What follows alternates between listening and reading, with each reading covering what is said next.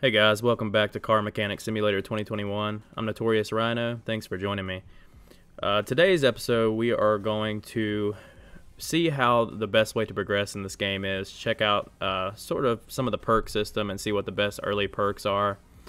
I have another video I created about the best way to make money. It's sort of like a exploit. I mean, it's in the game, so it's not exactly an exploit or a cheat, but it sort of kind of is. It helps you gain pretty much free money early on in the game to help you get to the other things I'm going to show you in this video. So go check that out. Let's see. All right, and we're back. Technical difficulties. Anyway, as I was saying, so basically what we want to do is, so I'm currently level 22. What you will want to do is perform the sort of exploit shady business side of Car Mechanic Simulator first in my other video. And once you do that enough times, you basically earn an infinite amount of money. Once you earn pretty much, I would say, anywhere from 10 to 20,000 credits doing that, you'll want to go to the junkyard. So I'm gonna at least go ahead and simulate, some good ideas for the junkyard that you can some good vehicles you can look for. So we're gonna go to the junkyard.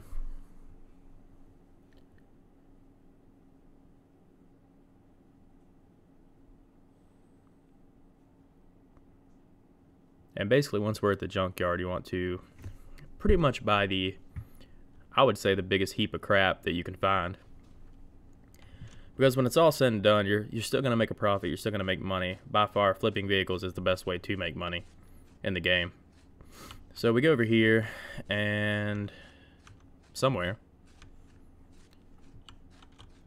So here we go. A Bolt Atlanta for 6,000.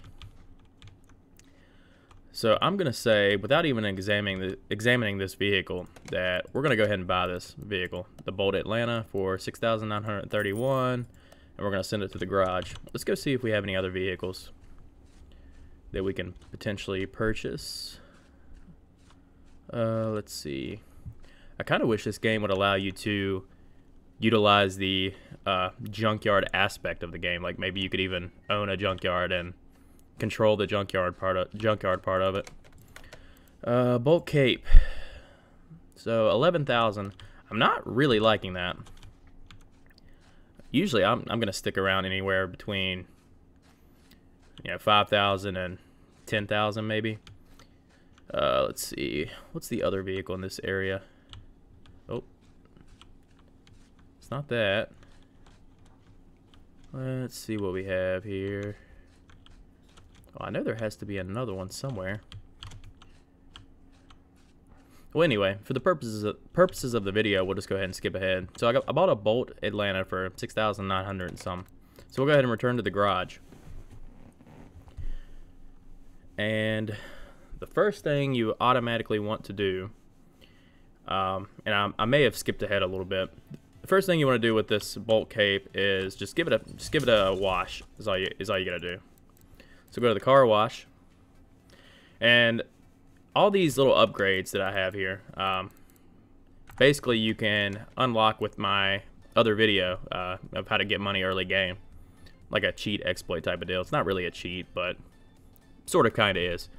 Anyway, so like the dyno, the car wash, the paint shop, all this stuff you can get with it's pretty much unlimited money in my other video I made a couple of days ago. So go check that out. Anyway, so we'll go ahead and give this a... So let's just say that I were to sell this vehicle right now. I'm taking a 65 credit profit hit right now. We go ahead and give it a wash on the outside and the inside, if it'll let me. There we go. And on the inside, and let's see, we're already making a 1,542 credit profit on this vehicle just by washing it, which is pretty amazing. So I mean, you could literally just sell this vehicle right now, make some money, do it over again, buy really cheap vehicles. But we're gonna take it a step further. So if you do the little exploit or trick that I showed in my other video, you'll probably have a decent chunk of money by now already. and you probably can go ahead and get like a welder and the repair benches and all of that. If not, just go ahead and do this a few times, make some extra money on top of the money, quote-unquote, exploit that I mentioned in my other video, and you'll have enough money to repair everything. So that's what we're going to do. I will go ahead and move this to car lift A.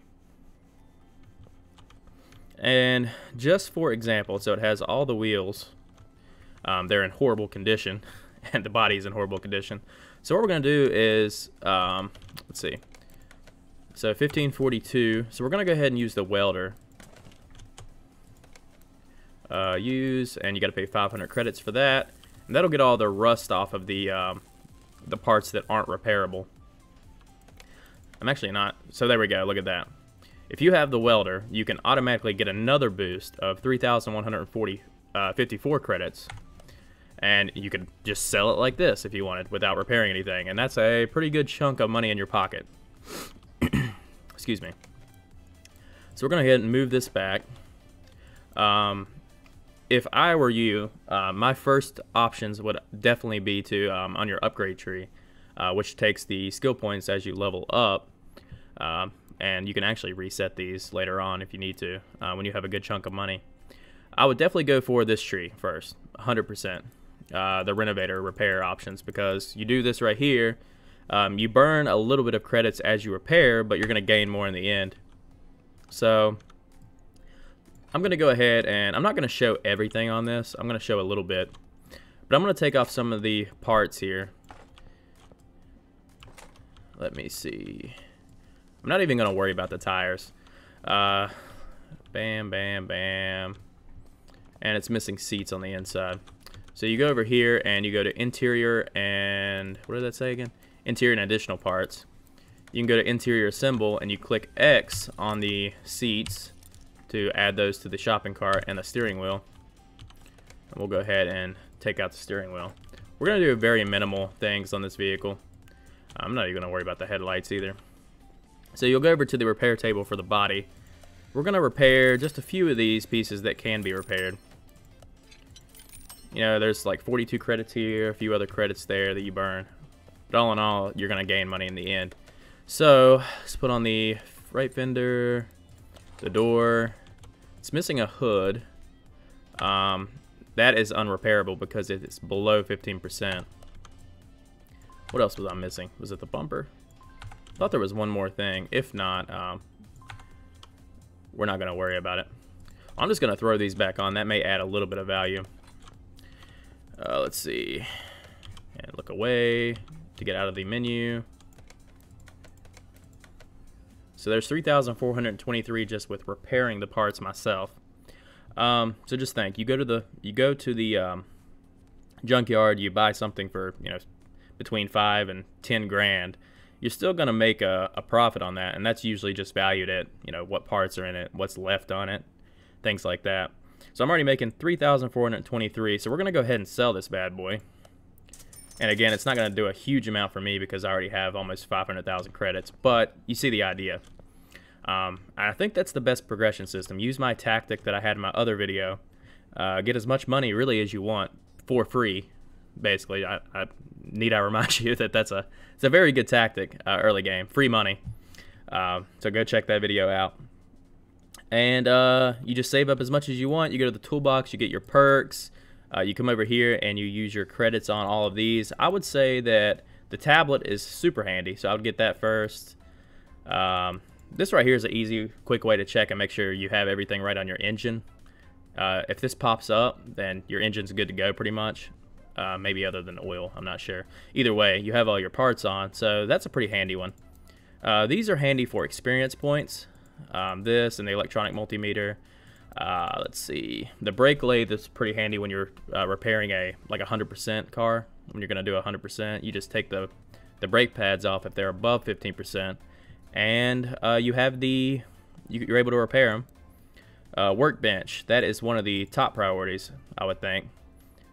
Workbench and the welder is pretty nice. It's a lot of money, but again, with the free money tactic I showed in the last video, in the other video, it's not going to be an issue. Charge is handy, but not super necessary in the beginning. And the body repair station is a pretty big one. But other than that, I mean, we pretty much made almost $4 grand for pretty much nothing, which technically speaking is better than my other tip. But when you start out with pretty much no money, my other video can be a big help in the beginning and a big boost. But flipping vehicles is by far the best way to make money. And you don't even have to do the whole thing. I mean, just a little bit. The body work, the interior. I took the steering wheel off, and I just now remember that I probably could have made a little bit more money because I didn't replace the interior parts. But anyway, I think that's the best progression system. Once you get a good chunk of money, you know, money doesn't really matter as long as you keep a decent stockpile. You can flip cars and, you know, have fun with it, go to the barns. I'm still looking for the ever elusive Lambo. I haven't found that yet. I found a GTR, 2 GTRs actually. Upon making this video, I'm actually going to be posting another video, which may or may not come out before or after this video. I'm not sure, about the good old Golden Glory. It's a different type of GTR, so check that out. But another quick tip: you go to the not the test track. Let me get a vehicle out of my parking area real quick. I think I'm going to do a pretty sweet SUV build on this because you can swap the engine for a bad A engine. So I might do another build with that too. But if you take this, you can go to the test path, and if the vehicle's not working or something, you can go over here, and sometimes it's a good hint of about what could be missing. Like if you're missing a clip A, clip B on the ignition distributor. You come over here to the test path, and obviously there's no oil in the engine right now, but it'll give you a good idea about what you're missing. It'll tell you sometimes, like, you're missing clip B, and then, oh, hey, I gotta go replace clip B, if you can't find it while you're building, basically. So yeah, I think that pretty much sums up the, you know, kind of tips and tricks and progression of the early stages of the game. I would like to hear your feedback about the game and how much you're liking it and all that, so please let me know in the comments below. Other than that, I am NotoriousRhino. Thank you for watching. Have a great day.